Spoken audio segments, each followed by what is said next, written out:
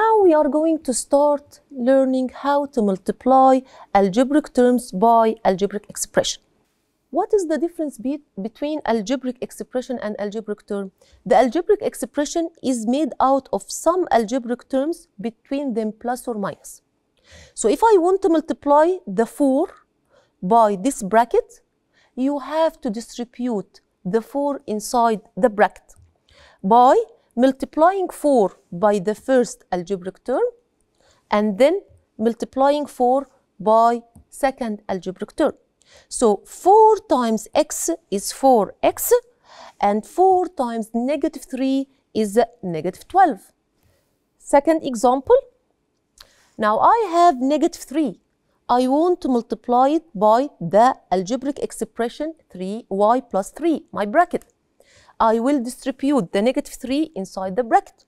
It will be multiplied at first negative 3 times y and then negative 3 times 3.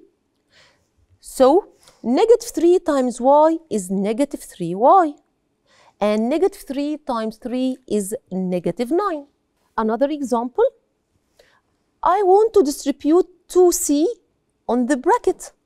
So I'll multiply 2c by 7 and then I'll multiply 2c by 3c. 2c times 7 is 14c and 2c times 3c is 6c power 2.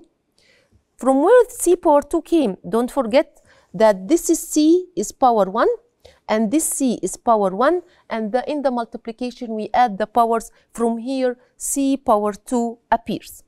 This example, I have inside the bracket 3 algebraic terms. Algebraic expression, it is number of algebraic terms, between them addition and subtraction. So we will move on the same plan.